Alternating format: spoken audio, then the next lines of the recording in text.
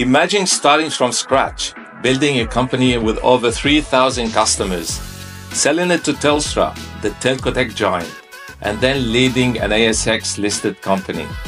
Meditation that I practice, if your mind talks to you, and it's like it's always chattering, and you'll feel it when you're trying to go to sleep at night, and you just can't turn your mind off. I'm a deeply selfish person. Like, I care about myself, right? I care about what makes me happy. I care about what makes my small locus of control happy. If you're a CEO, there is no black and white. If it was black and white, someone 3 levels lower in the organization would have made that decision. It comes to you because there is some. So did the really ballsy move was we actually got rid of the division that made money, which actually sounds totally crazy, but we actually thought there's more upside in tracking. Do you think the Asian countries would just sit back and watch Indians coming over to Australia and taking over like whatever they were planning to do years and years ago? Social media is like deeply addictive, and you'll find the teams that Facebook and Google and those guys have of data scientists are designed to totally suck you in and get you glued to that screen. You have all of these capabilities and you said, stuff it. I don't want to do this. It's all about me, whether you like it or not. And I don't really care, which I do really respect. I do through my meditation. Every time you lament on the past, you just won't be happier.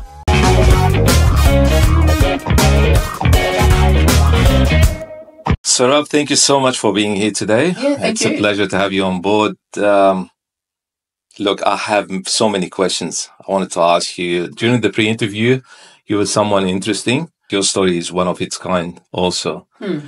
But let's start from the beginning. You started as a software developer, and then you started your own business after that. Can you tell us a bit more on that? Yeah, totally. So, went to high school in Australia, but then to the States for a couple of years. Came back here back in '96. And if you remember back then, this is what, about 30 years ago now, almost, or 20 years ago, 30 years ago. That's when the internet first kind of bloomed. So came back here, 10th high school during the holidays. Saw how much internet cost in America, saw the price here, thought there's probably a market. So borrowed $4,000 from my parents and set up an internet service provider in my bedroom. $4,000? Yeah. I mean, it didn't take a lot to kind of do a tech startup back in those days. So ran that for about 4.5 years through high school, through university, had a shop front, 2,500 customers, dozen employees. And then I sold that off to Big Pond back in 2001. So did they believe in you straight away, your parents, when you told them, I want to start my own business? Or what was their advice? Really?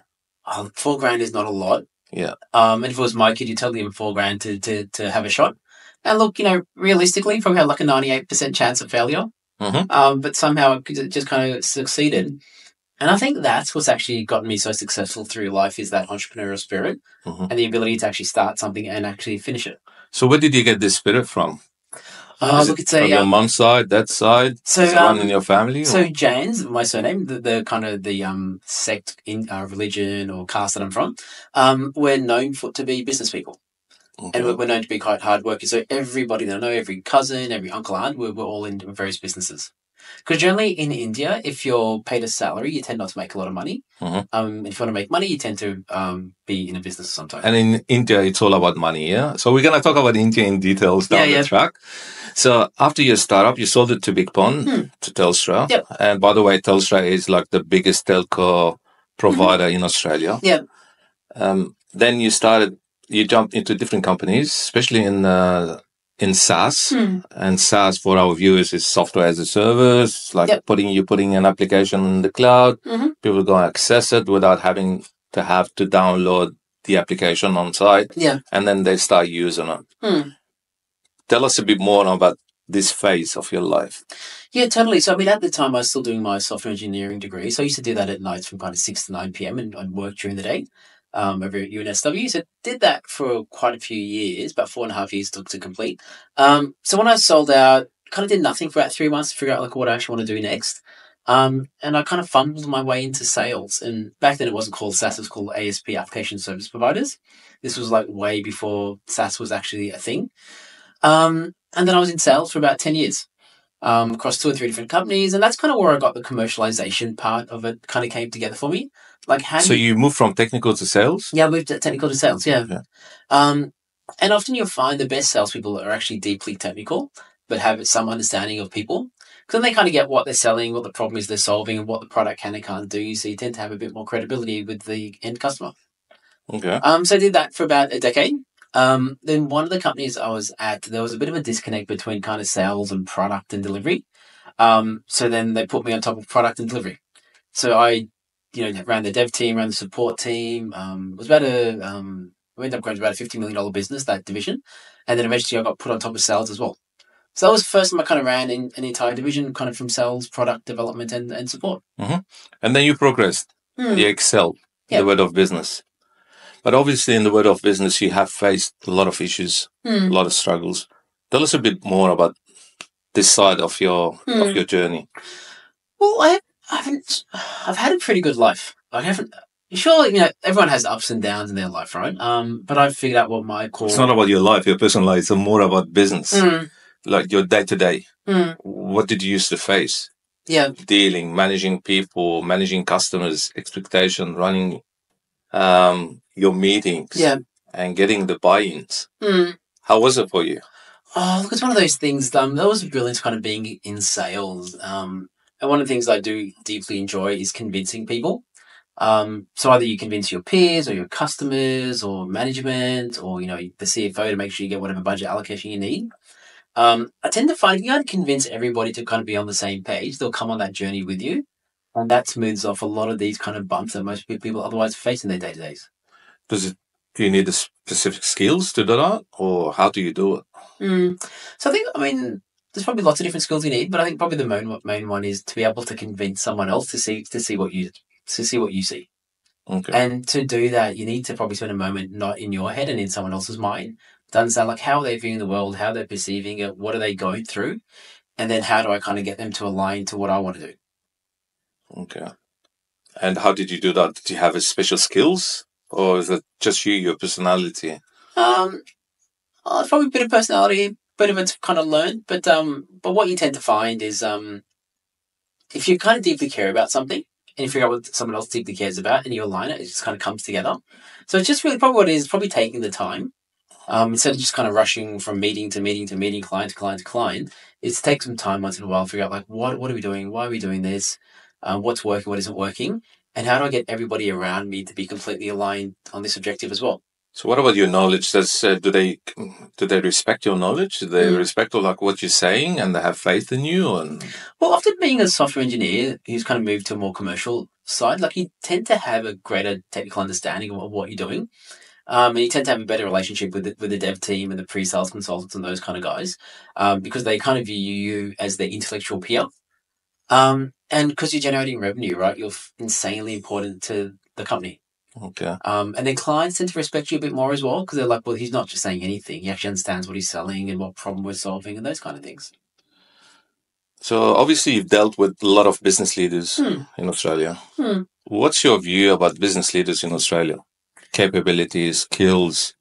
Do you think they're lacking anything? Or is there an area like that they should be focusing more as business leaders? Oh, look, it's hard to generalize, right? Because you get so many different types, so many different gradients, so many different colors. I've worked with some horrible managers that, oh my God, I'm so glad I'm not working with them. I've worked with some amazing people that I still keep in touch with today. So it's probably hard to broad brush one generalization across many people. The guys that I see that are not so great, small-minded, small thinkers, focused on themselves, the ones that I find are quite effective and that I've really enjoyed working with, trying to do something for some greater good. Okay. What's your perception about the CEOs in Australia? It's the hardest job in the entire world. It's so easy, right? Like I've been a CEO, right? I was the CEO of a public listed company for like 3 years. And when I wasn't a CEO, I used to be critical of CEOs. But when I wasn't, I'm like, oh my God, this is hard. Like you have no friends. Like no one around you actually understands. It's a lonely job. It's the loneliest job in the entire world. Because no one around you actually knows what you're going through. No one else has the same understanding of the entire organization. There's these finance, sales, support, dev, customers. No one else sees that. And everyone always sees their little silos and is shitty at you for not doing what they want for their division. It is a really, really hard job. And whilst you kind of juggle that, I was a public company CEO, so then I had a board as well. So you kind of get crunched between what your board wants and what the company wants. But do you think most of them are real, or most of them are fake? Do they deserve the position that they have, running companies and having and guiding people across? Well, I think it's firstly you got to accept how hard it is to actually do that role. And in most roles that are hard, you're only going to get a small echelon of people that are actually really good at it. I don't know if you're a chess player, right? Probably 0.1% of people are actually really good at chess. The other 99.9%, like me, are just crap and just play online every now and then. So I think there is probably an echelon that are really, really good, but you'll find those are the guys that have just kind of bubbled to the surface. And you'll see in a lot of people's careers, they were a CEO for a couple of years, but then for whatever reason didn't work out and they didn't get another CEO job. So they're probably the fakes, the frauds, the guys that didn't actually learn from that experience, that kind of in a Darwinian kind of sense kind of get filtered out. Do you think there's a lot of frauds in Australia? I wouldn't just say in Australia, I'd say in the entire world, right? In the entire world. Yeah, totally, right? Because most people don't do the work to succeed, because doing hard work kind of sucks and it's hard and it's not fun. And it's so much easier just to kind of have the accolades and claim and have everyone tell you how great you are and not actually have to do the work. So totally. And I think one should be very cautious of who one takes advice from. So obviously what you've done, you've been involved in all of these big corporates, organizations, and they did employ you for a reason. What is the value add of Saurabh being as a CEO or senior manager in one of these companies? And what do you think you've added to the society, the Australian society overall, during your work? So a couple of questions there. So let me talk about what I reckon my core differentiator is. So there's three things I'm good at. So it was the technical side, software engineer. I still code. I had to learn to code when I was teaching my younger brother again. So I still do that. So you mentioned your brother. A younger brother, 15 years younger. So when he was in high school. 15 years? Yeah, when he was in high school learning Java, I had to relearn Java again to kind of teach him. So I'm still quite technical, and that's part of me. That's a big part of what I think about in life. Sales commercialization, how do you sell something? How do you make money out of a product? And what I kind of got out of the CEOship and now what I do now, which is more mentoring other CEOs being on boards, it's the people management side. So how do you sell a product? Put you on the spot now straight away. And how do you make money out of a product? You find a need, you get someone completely addicted to your heroin, and you lock them in and you sell them more and more. So as long as you do something really good that someone kind of finds some benefit in, and once they start, they can never get off you, you'll do well. But sales is actually insanely complex. A lot of people think that, let me just get a salesperson, right? But you need this entire scaffolding around you. You need pre-sales, you need marketing, you need, telemarketing, probably need social media people these days. You need an SEO person. And most organizations don't build out that scaffolding for a sales organization to succeed. And that's why most sales organizations don't succeed. I'm saying it's probably those three things. It's the technical, it's the commercialization, it's the people management. The intersection of them, that's where I sit. And you don't find a lot of people that have done all three of them successfully in their career. So back to your family. You have a family, obviously. And work and family sometimes don't actually mix. Yeah. You have to sacrifice one. How did you manage to keep a balance between your family life and your work life? Did you? I didn't. Okay, I didn't. That's what I'd love to hear. Didn't. No, so being a CEO, right, we had offices in 13 countries. I was traveling 2 weeks a month, up in Asia and South Africa, over the Middle East, over to Europe sometimes as well. You can't be great. And you were always traveling on your own, yeah? Yeah, totally right. Yeah, Exactly. So people need to know all about this stuff. I think the life of CEO is the luxury life, but it is really a lonely life. It's a lonely life where you have a half-life of about 5 years. So almost all CEOs get sacked within 5 years, or they get shitty and leave an organization. So you actually have no job stability. People think a CEO's job is cushy. It is so not cushy. You work insane hours, but you do it. You get paid really well as well, right? So you get compensated for it, but you do it because you care about what you're doing. So when I was married, traveling 2-3 weeks a month, it actually just doesn't kind of work together. So my wife and I were totally blessed. We had twins 2.5 years ago. 1 boy, 1 lovely girl. So they were born in October, and I was still traveling 3 weeks a month. Were you there when they were born? Yeah, of course. Yeah. I was there. I took the obligatory 1.5 weeks of pat leave. And then I realized this is actually not going to work. I actually can't have both. I can't be a public company CEO and be somewhat present dad and, and present husband, all those kind of things as well. Because invariably I thought, well, one day I'll come and like the locks will be changed. And then I'll be like, well, shit, why do I work so hard, right? Why do I work so hard to write all this money, to make all this success, if I don't get like the personal happiness in life? So then I had a falling out with my chairman. So I finished up around Christmas time. And the original plan was then to go find another CEO job. So that business was a $100 million business. Took it from 20 to 100. So you've got to find the next bigger business, right? That you're going to grow even more. So that was the original plan. But kind of being stuck and forced at home for like that month over Christmas was probably the best thing ever. Best thing ever. So that's when I realized, actually, I don't need to go find another CEO job. I can be happy as is. And that's when I kind of re-optimized my life for happiness. And that's where I found the balance between all the different components that I do in life. You mentioned your wife. What does your wife do? She's an anaesthetist. Specializes in a couple of different areas. She does a bit of plastics, a bit of dental, some hip joints, and a bit of IVF. Okay. Do I sense a bit of competition between you and your wife? Oh, she's so much smarter. So much smarter. Oh, look, HSC-wise, she's so much better, so much harder worker than me. I'm probably a bit more on the emotional intelligence side of things, but she's the smarter one. Does she always push you and say, like, go do some stuff, or it's never like she'll leave you alone? Well, she's never had to, because I've been quite motivated myself. So we tend not to need to motivate each other because we're both quite competent. We both figure out if someone's not doing something, there's probably like a deep reason why, and they'll figure it out themselves. Okay. So in life, you have different style of work. And do you believe normally in hard work or smart work? What is your view on that? You got to do both. Like rarely people do dumb work. If they are, they're probably dumb, and maybe that's just what their life is designed for. But most intelligent people will naturally just do clever stuff, right? But a lot of really smart people get a bit lazy because they kind of skate through school and do okay. They get their B's and stuff, and without having to work really hard. The guys that are rock stars in life, the guys that work really hard and are super intelligent. So you believe in working hard, not working smart, really? I think you got to do both.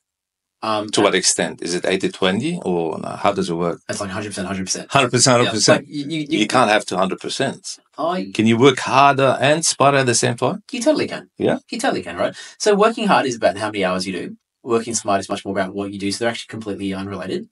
So you just want to do as many hours as you can at the most productive thing or the most productive way you can. Okay, so is this something related to your background, to your Indian background, or is it something that you've learned along the way in Australia?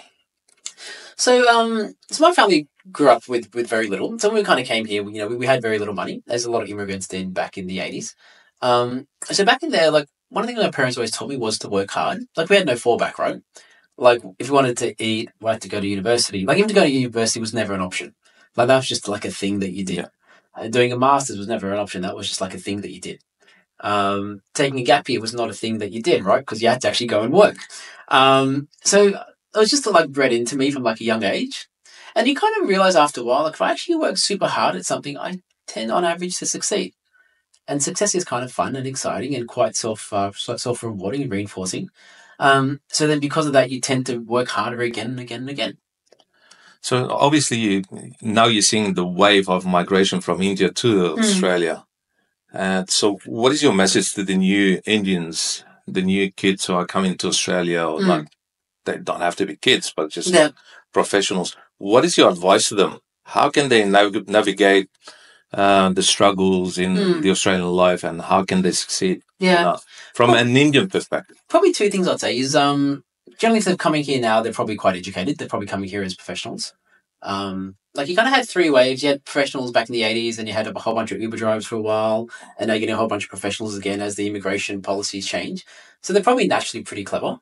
So it'll just be, work super hard and figure out what you can do that no one else in the world can do. Like what is your core differentiator that you could absolutely differentiate and be amazing at, and do just that. And cut out all the other stuff in life that you otherwise do. Do they have to be focused on, like, focusing on whatever they're doing? Do they have to focus on one stuff and do it really well? Or they can go horizontally and try everything? What is your advice to them?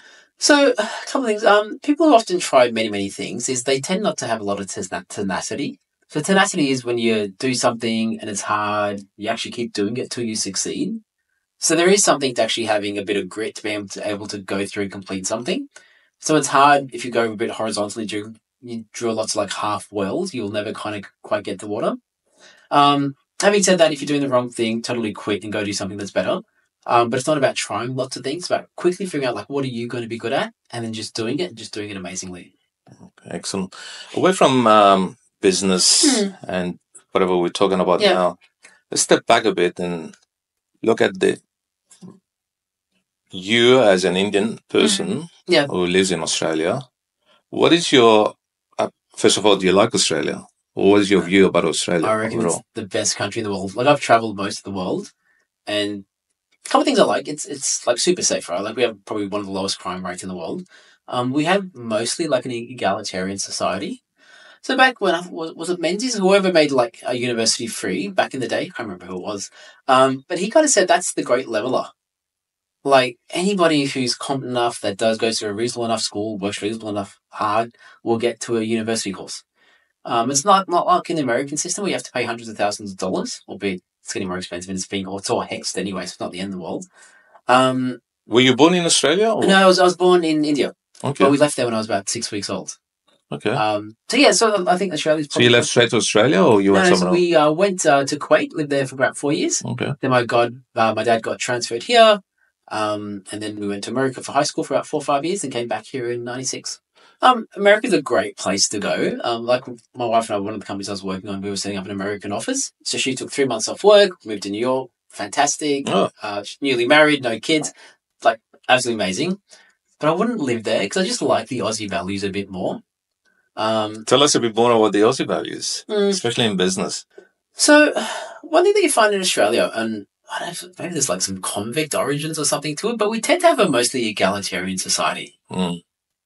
So if you don't if you go up to Asia, right, often every worker will leave after their boss leaves for the day. Yeah. But in Australia, you're like, no, screw you. You get paid more than me. You should work more hours. Like you totally say that to your boss, right? Yeah. And you totally challenge your boss, but that's just not done in most places in the world. So we do have a sense of equality across with kind of most workers. Less and less. Why you don't see that in India? Yeah? No, you don't have a voice at all. Wait, Indians, we made the caste system. Like we love dividing people up together, right? Yeah. And having like a proper hierarchy that you're kind of locked into from birth. Okay. So if there, God forbid, and there would be a war between India and Australia, which side would you take? I probably wouldn't go to war. I'm not a fighting kind of guy. But sport would have to be Australia, right? Like this is the country that's given me everything that I have. Excellent. So looking like from a political point of view, there's a strong relationship now between Australia and India, especially in the last few years. How do you see this relationship? Where is it heading, and how can it improve on both technology and business overall between the two countries? Yeah, look, I'm not I guess a geopolitical guy, but it kind of makes sense that Australia is kind of distancing itself away from China a bit these days. So it's got to find like another major trading party that's going to buy all the stuff that we have to sell, and that just happens to be India. There could have been any country in the world, but India has a whole bunch of consumers that want to buy a whole bunch of stuff, and they want to, export people out here that will get studied up and students and pay out lots of fees to our government as well. So it kind of makes sense why it's kind of working together. So do you think there is a market for whatever we produce here in Australia to India, or is it going to be vice versa?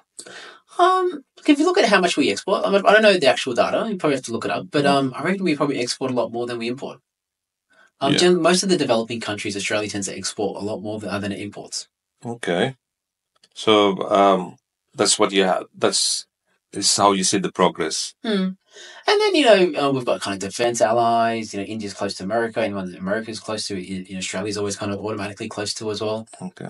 And you kind of have that little ring around China, right? Of all the countries that are kind of, Yeah, we'll get to China in 1 second. So you're living in Australia. You're living obviously you have an Indian heritage. Yeah. What do you think the perception of the Australian or traditional Australian white people about the Indians who are coming now from India? What is the perception? Do you think is there any way of improvement? Like, do you think there is a way of improvement, or they do accept you as you are in Australia? Well, I've never not felt accepted. And I think it's kind of good, right? Like, well, it's hard for me to talk as a white Aussie because I'm not one.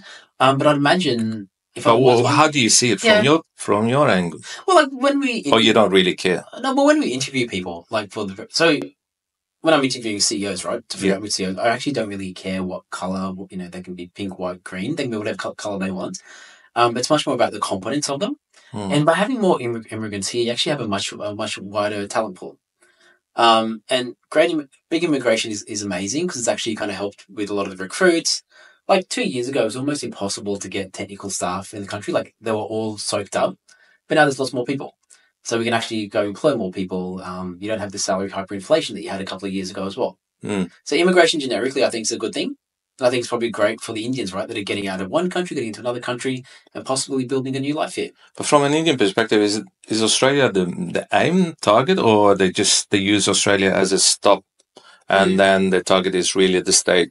Well, there tend to be three main places you go if you're any student in most countries in the world. It's either Canada, the US, or Australia. And most people will just end up going the first place they actually get their visa approved. So it doesn't matter. As soon as we get our visa, we get out of the country. They tend not to care. Yeah. No, a lot of those countries tend to have like huge brain drains of all the super educated, super competent people end up leaving the country. What is your view on this relationship between Australia and India? These political ties. Do you think the Asian countries would just sit back and watch Indians coming over to Australia and taking over like whatever they were planning to do years and years ago? They care who comes here, right? Because you find people of all ethnicities, all countries tend to come to Australia. And I don't think there's a real competition. I don't think China's like, oh, damn it, I've got to send more students to Australia than India is. I actually think they don't care about us that much from that kind of perspective. I don't think they compete against that. Okay. So you don't see it as a threat from their point of view at all? No, not really. I mean, I can't see why, I don't know, for example, I can't see why Indonesia is sending a whole bunch of students here. I don't get why Malaysia would care that India's doing, or that Indonesia's doing that, or that China's doing that, or Japan's doing that. Yeah. Yeah.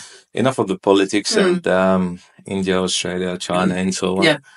You as a CEO, and obviously you had to take a lot of decisions in your career. First of all, in what style do you operate? Are you in the black and white decision-making style, or you prefer the grey area? Yeah. And what can you tell us about some of the decisions that you've made that had an impact on your life specifically and the life of your employees?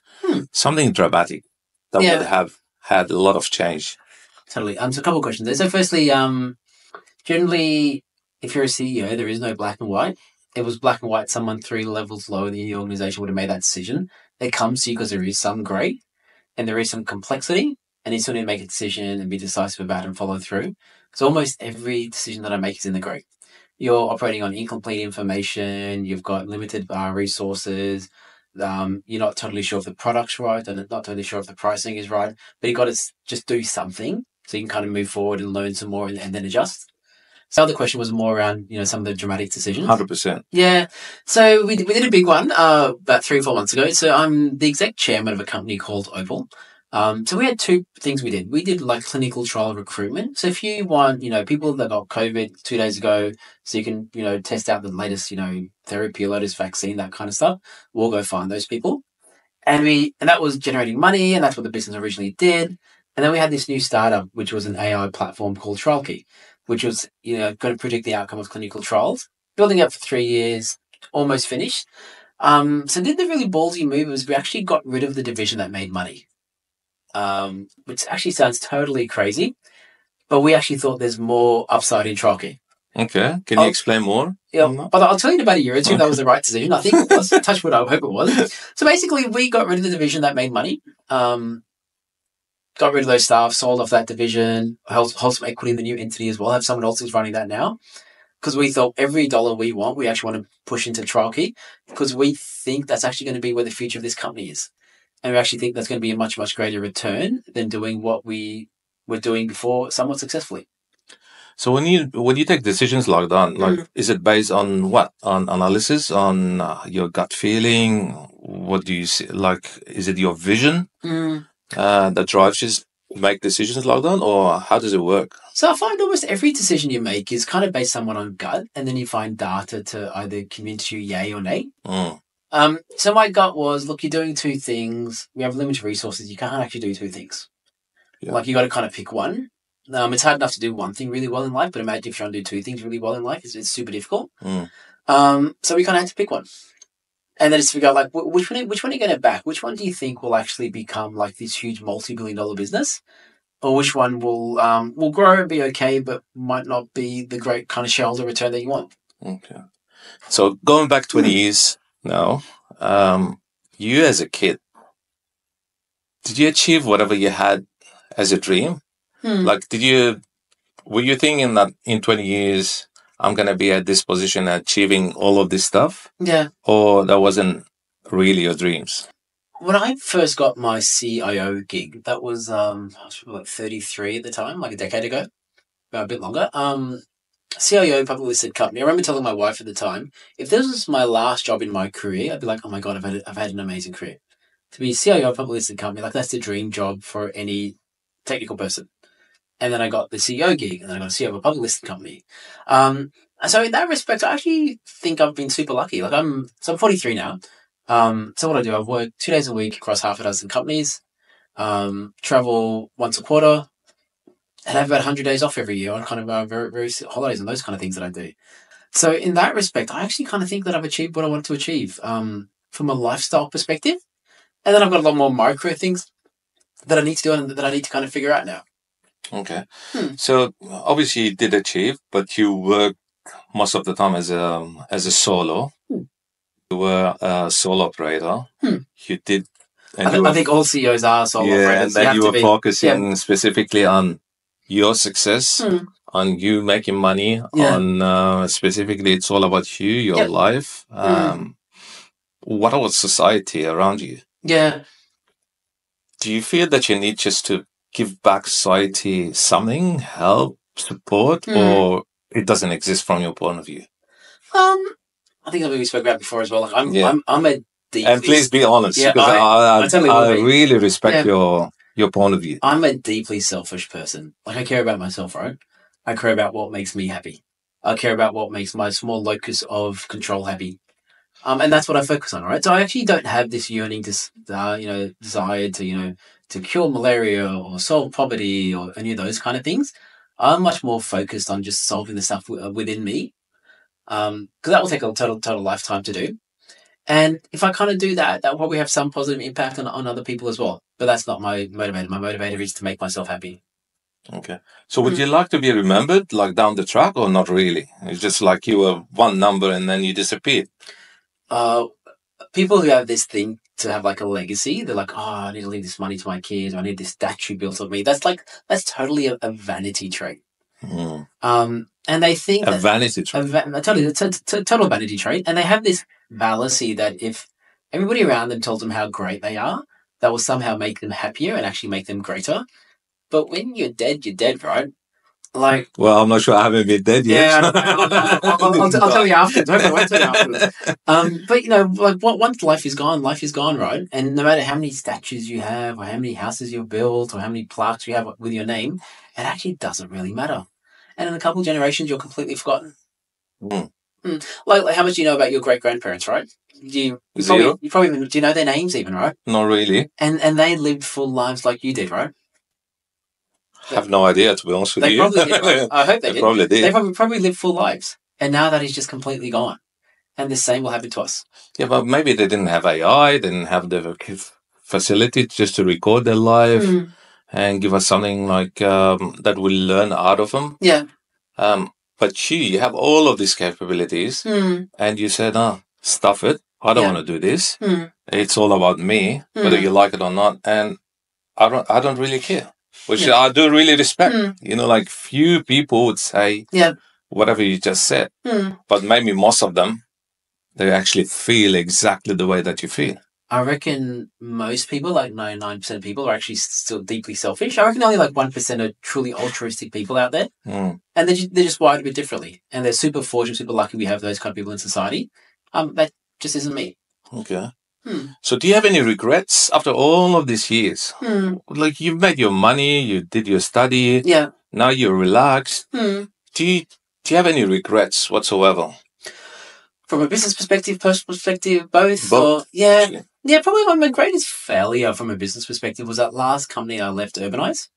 So when I left, it was a $100 million business.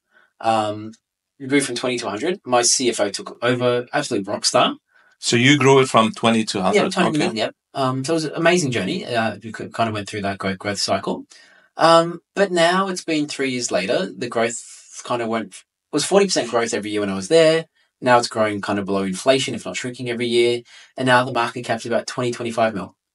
Because investors punish companies that don't grow in the SaaS space. So I'm like, I probably didn't do a great job, right? That I could not build this model that outlived me. That when I left as the key person, the organization just didn't keep growing on this absolutely amazing, successful trajectory. So then that's what I think about now when I work with CEOs, when I'm on company boards, right? Like, how do you build a system that's going to outlive a single person? Because if I was a truly successful CEO, like the Steve Jobs of the world, right? Yeah. He built this amazing company, and even after him, like he's been gone, for 10, 15 years, how long he's been gone? Like, they're still doing some really cool stuff, and they are now the biggest company in the entire world, and they have been for quite a while. I did not achieve that. So that's probably my greatest regret. What about in your personal life? Personal life, I mentioned before, like I'm into the meditation a bit. I wish I was into it younger. Because the older you get, the harder it gets. And the best time to learn to meditate is like when you're 5 years old, 10 years old, 15 years old. The worst time to learn and try to get good at it is when you're my age, is when you're in your 40s. So you don't regret that you haven't spent enough time with your family, or you made a lot of friends. You don't regret that at all. Just it doesn't matter. I spend more time with my family than probably any dad does, right? Now, yeah? Yeah, well, before too? Well, my kids are only like 2.5 years old. Okay, right? Yeah. I mean, even when I was working as a CEO, I'd still take 2 months off every year, holiday, with the wife and those kind of things. But when I was working, I was totally working. That was all encompassing. I mean, if I had my kids 10 years earlier and I was still a CEO, I'd probably regret that now. But then I saw that was going to be a thing, so I changed my situation so I wasn't going to regret it. So how do you see what do you see the future of your kids? How do you see them? Yeah. Like their dad, like their mom, a combination of the two, or completely different? So how are you going to push them? That's my question to you. In which direction you're going to push them? So one thing, I think a lot of parents, perhaps a lot of Indian, perhaps ethnic parents get this wrong, is to realize my kids are not me. Like, my kids don't exist for me to live my dreams and to fulfill my desires. They are separate souls, separate beings, separate entities. So what's my job in it all? I'm a bit of a custodian, and I've just got to make sure they've got the best possible environment to succeed in life. So a couple of things, right? I mentioned before, like my twins are 3 years old now. They still don't know what a screen is. Don't know what the TV is. The TV's never been on in front of them. Don't know what an iPad is. Don't know what a phone is. And I think that's an amazing thing. And I'll hopefully do that till they're like 20. I probably won't succeed to 20, but as long as I possibly can. Yeah. But it's to Good build luck that. To you. Yeah, but it's to build that environment around them so they have the best. Okay. So do you have any hobby? Yeah. Do you play cricket? Do you follow soccer, football? Do you have any interest? I used to love sports, but I just don't have enough time anymore. So probably the most thing I do, I meditate a lot. Like that's what I do most days. I spend a lot of time with the wife and the kids, and we travel. They're like the three. So tell us a bit more about meditation. Like, how does it work? It's a bit about how I've experienced meditation. So I've done my 10,000 hours. I'll do 2,000 hours per year. So does it go by hours? Like, well, you got to do 10,000 hours at anything to be good at it. Okay. Why 10,000? I think it's It's a random number. It's Malcolm Gladwell who wrote this book. I think it might have been Outliers. Yeah. And his theory was to be good at anything in your career, you just have to spend 10,000 hours to do it. So hopefully not Facebook, YouTube is I'm not going to listen to you now. And they will increase the watch hours to 10,000 rather than 10,000. Yeah. We'll all be in trouble. But I mean, if you look at like when your career probably took off, it was probably after about 10 years of experience. When you've just done your 10,000 hours at sale, or 10,000 hours at technical, like whatever it is in life, I think just as a species, we just need 10,000 hours of practice for the brain to rewire or to remold to be really good at something. So I've done my 10,000 hours. I do about 2,000 per year. So how many hours per day? So it's 2 hours per day that I'll do every day. 2 hours? 2 hours per day. Morning, afternoon? So I did my hour in the morning this morning, and I'll do an hour before I go to sleep at night when the kids are down. And then I'll go off and do a meditation course for about 100 days every year. Okay. And in those ones, you're probably doing about 12 hours per day. So how does it help you? You personally, like, how does meditation help you? So there's a couple of different gains. There's all different types of meditation, right? It's like saying, how does exercise help? Well, exercise does lots of different things, lots of different people. So the meditation that I practice, there are probably two main benefits. One is, how like your mind talks to you, and it's always chattering, and you'll feel it when you're trying to go to sleep at night, and you just can't turn your mind off.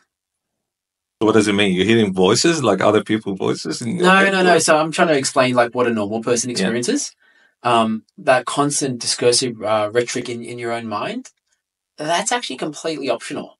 Like, I've not heard my internal dialogue for years and years, because you can actually like atrophy out that part of your mind. And the reason that happens is you actually don't have full control over your thoughts.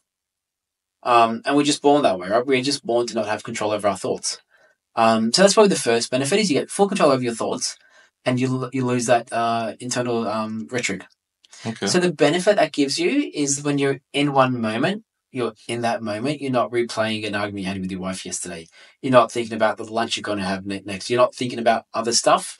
And when you've got your entire mind unified on a single topic, you're just more focused, more present, and you're just smarter.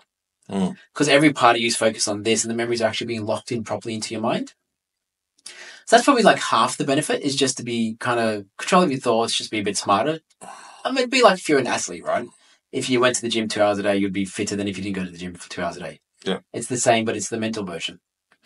So you got the mental version, which is really good because you're fit, but you still have your physical. How do you keep your physical? I don't do enough. So I go to the gym about 3 times a week, but I don't do enough. And you can't succeed at everything in life. So you've got to pick out what you're going to be average on and what you're going to be great at. So I've kind of picked the physical stuff. Yeah, I could probably weigh a bit less, could exercise more, could have more muscle definition, but I'm happy enough. Okay. So if I just come up to you and say, look, Saurabh, how do you measure success? Because obviously you measure success and you measure smart so many times. Yeah. Being smart is really debatable. Everyone's got different views on how people are smart. But success, how can you measure success in life? So I think everyone has their own measure of success, whatever they're optimizing for in their own life. So some people optimize for fame, right? I just want to be known by everybody. I want a legacy. I want statues built on me. I want people to sing songs about me. Some people optimize for money. Some people optimize for health. Some people optimize for family. For me, what I optimize for is happiness. Like, how do I build an environment around me that maxes my So life? money doesn't matter from your point of view? I only say that now. You're contradicting yourself now. I only say that now that I have enough. If I didn't have enough, I'd be like, no, I need support. But I've got enough, right? I've got more than I'm probably going to spend. I don't have a need. Look, I really respect your point of view, because you're one of few who just dare to say stuff like that, which is really good. Yeah. Oh, thank you. Yeah. Sorry. Yeah.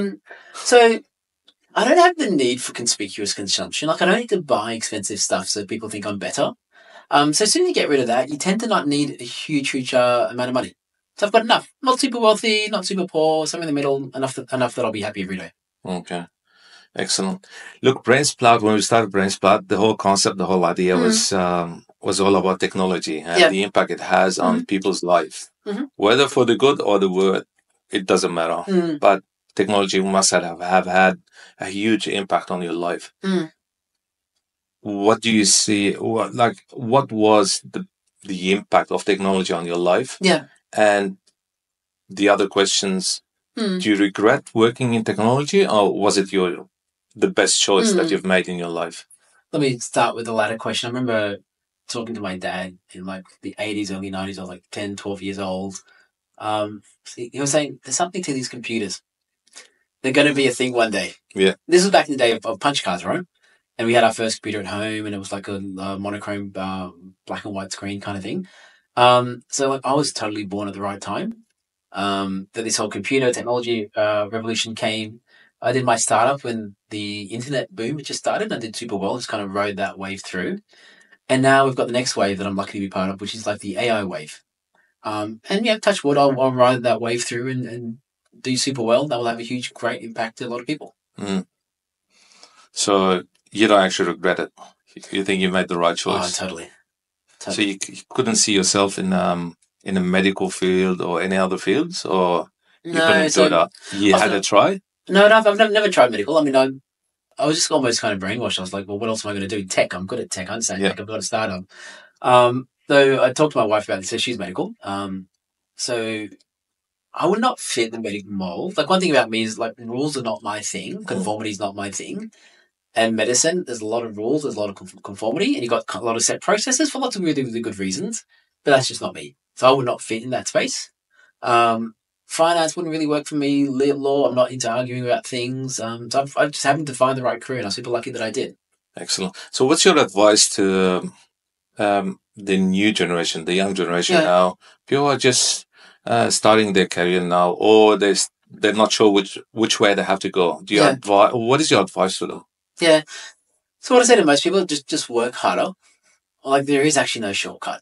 Like, the lazy people will be like, yeah, just work smart, not hard. No, you actually kind of got to do both. Study more. Like, I did my undergrad. I've done 2 masters. Like, you need to like fully form your mind and be super competent in what you do. And that it's just hard work. There is no shortcut to that. And you one of the few people that don't actually follow social media, correct? So you're not really active. No, not really. No, I mean, my LinkedIn is totally managed by the marketing guys at work. So when someone says, I loved your post, I've got to be like, oh yeah, which post was that?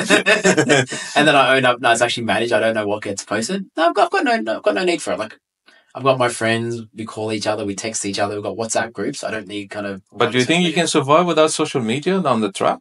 I seem to be. Yeah? I seem to be surviving. Yeah. Okay, excellent. Well, because you're not doing much these days besides just doing the meditation. I think what you'll find is social media is like deeply addictive. And you'll find the teams that Facebook and Google and those guys have of data scientists that are designed to totally suck you in and get you glued to that screen. I figure they're going to be so much better at that than I am. So then I'm like, well, let me just consciously make a decision to limit how much I consume. Okay, excellent. Look, there's one person I would love to talk about is your dad. Yeah. You have mentioned a few times, obviously had a lot of impact on your life. Yeah. Do you think he'll be watching you now? And what would he say about his son? I hope he'd be proud. So that's probably where I learned the hard work from. So he topped his university in mathematics. He's the one that kind of got out of India. Even when I was young, like, he was working 3 jobs, working 20 hours a day. My parents would spend half their money on school fees because they wanted to send us back to the best school. So my parents made huge sacrifices. And it's hard to succeed in isolation. Like, you actually need all these people around you to help you out, be it, your dad, your mum, your siblings, your friends, your mentor society. And he was absolutely a phenomenal part of that. What would you say to your dad now? I don't know. I wouldn't have a lot to say to him. Well, he's gone, right? There's actually nothing you can say to someone who's gone. So you don't talk to him still? No. You don't say, oh, Dad, that's what I'm going through? No? No. So there's a specific reason that you'll find is, again, I optimize my life for happiness. I'm very aware of what's going on in my mind, as I do through my meditation. Every time you lament on the past, you just won't be happier. So every single time you talk to somebody who's no longer with you, and you lament and you kind of hang on to their memory and try to kind of keep it real, it will actually decay away from your happiness. So no, I don't feel the need to. Are you serious about that? About which part, that it decays from happiness, or that I don't feel the need to? Both of them, really. Totally. So one thing that you'll find is the time that you're most happy is when you're in the present. The time when you're least happy is when you're thinking about the future, thinking about the past. And what most people don't have is the ability to think about the present. So what's the future for Saurabh? As you said, I don't think about it. Well, I've got it pretty good right now, right? I've got a pretty cool life. I do my 100 days a year of meditation. We book our next couple. What's the next plan? Well, what is Saurabh going to do? Just retiring and that's it? Yeah. No? Well, I'm on these half a dozen company boards, and I'm still ambitious in the sense that I'll get on more boards and I'll try to get into larger companies, learn more around how organizations actually run and how CEOs work and how this whole kind of model kind of comes together. But I'm kind of happy and it's content and it's kind of working, and I'll just kind of keep doing this. And, over 10 or 20 years, I'll hopefully be on like ASX 100 boards one day and get on to larger and larger companies. Excellent. Look, all the best in your future. Yep, it was great talking to you. And hopefully we'll stay in touch. Totally. Absolute pleasure. Great. Thank you very much. Buddy. Thanks, Ollie. It was great. It was good fun. Yeah. Good fun. It's good fun to have a chat. Yeah. Were you bothered with any questions or like... Is this what you expected or something else? No, I wasn't bothered with the question. The only kind of critical feedback I'd give to yourself is often you'd ask like 2 or 3 questions at once. Yeah. Which kind of means, well, I've got to remember the 3 questions you asked, and I've got to store that somewhere and then answer one by one. And I'll be halfway through your response and be straight on to the next question. Yeah. So I think pause a bit and break up the questions to give each one enough time to be fully answered. Yeah. Yeah. And then we'll have like 3 hours discussion, yeah? Yeah, you probably will. Or you'll just ask. Yeah. Yeah, sometimes we are limited to the actual time. Yeah. Because you told me you only have 1 hour, so I have to just do as much as I can in 1 hour. But thank you for your feedback. We'll definitely take this one on board. 100%. Yep. Excellent. Brilliant. Thank you. Well, thank you guys. Thank you for your time. Excellent.